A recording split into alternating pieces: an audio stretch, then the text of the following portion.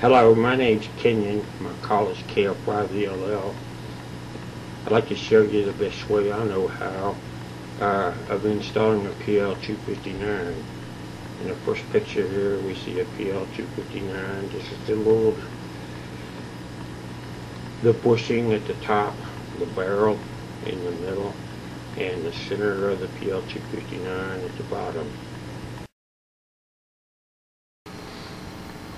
In the next picture is some of the tools you need: a utility knife, a pair of wire cutters, and the red curved thing is a soldering tool. You can get these at most places that sell soldering equipment, and at Radio Shack.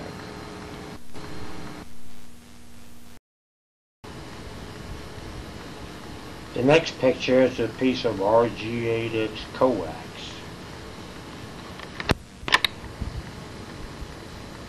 Take your utility knife and split the insulation on the outside of the coax about 2.5 inches, making sure you don't push the utility knife too deep into the insulation.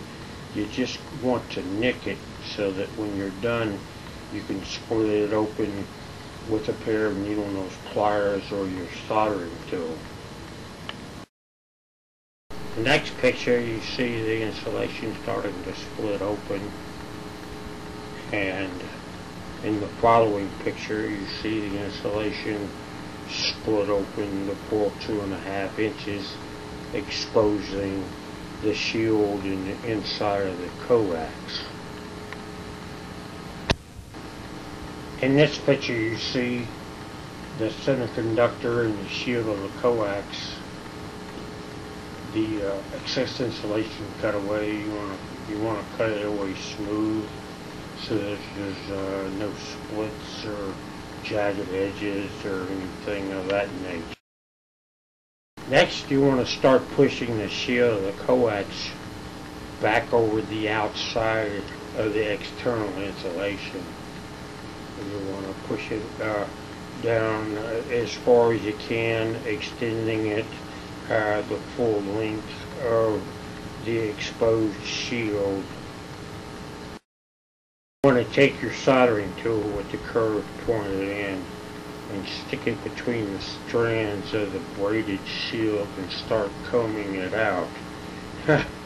Unlike your girlfriend, you can't use hair conditioner on this. Too bad, huh? Okay, and you continue doing that until you separate all the strands and have them all smoothed back, and then look around the center conductor to make sure there's no knots, as I call them, or places where the coax is still braided together. This could cause you a problem when you start trying to push the bushing on. Next, slip the large end of the bushing, not the threaded end, but the solid end, over the coax and start pushing it down over the combed out, straightened out braid. This can be quite difficult.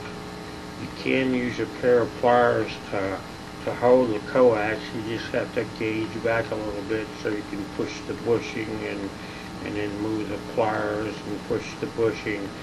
You can use dielectric grease or Vaseline to aid in this process.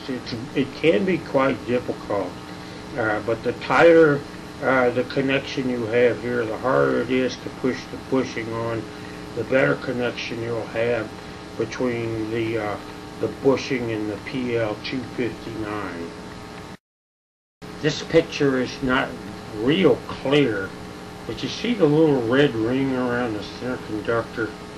You push the coax, or as it were, you push the bushing onto the coax until the shield just begins to come out the opposite end of the bushing.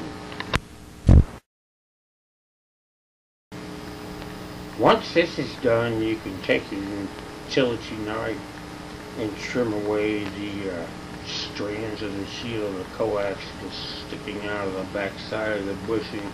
You kind of lay it on the coax and twist the knife a bit, and you don't want to nick the insulation. If you're very careful, you can be successful at this. And as you see in the next picture here, all the excess wire is trimmed away. And sorry, but this picture is not in very good focus either, but you can tell you lay the inside of the PL259 along the coax and the bushing and gauge about how much of the insulation you need to strip off so that it will successfully come out the end tip of the bushing, but there'll be enough insulation left up inside the connector as to prevent any arcing or short circuit.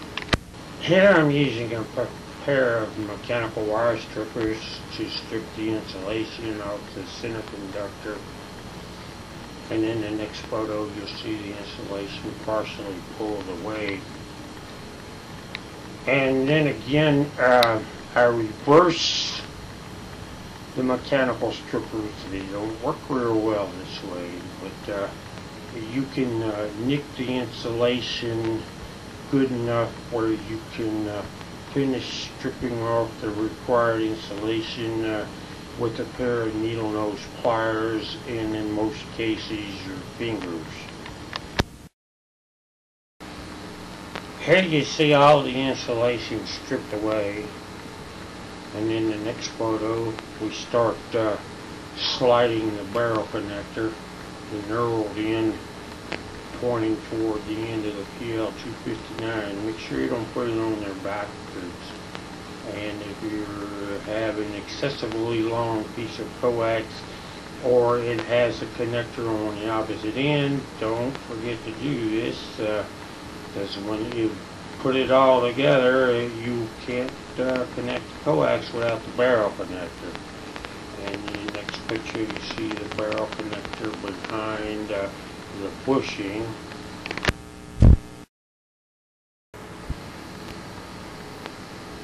Next, you slip the center conductor through the middle of the internal part of the PL259, pushing it up until it's to the thread section, and then you screw it down tight onto the threaded section. And then you can take a pair of wire cutters and clip off the excess from the center pin on the PL259. Cut it as pretty close to the end of the pin as you can. And then the next frame you see it cut off and you're ready to complete. In the last photo you'll see the barrel connector threaded over the PL259. You're not done yet. You still need to solder the center connector. I use a large 1500 watt soldering gun. And before you solder it, please use an ohm meter and measure the center pin to the outside of the connector to make sure it's not shorted. Inadvertently a piece of wire got in there, or as we call it, a bird cage, and caused you a short circuit. Do this before you solder it, as if it is shorted you can always unscrew it and repair the short and then continue on. If you solder it together and then find a short, you'll have to cut it off and start all over again. Thank you, KF5ELL.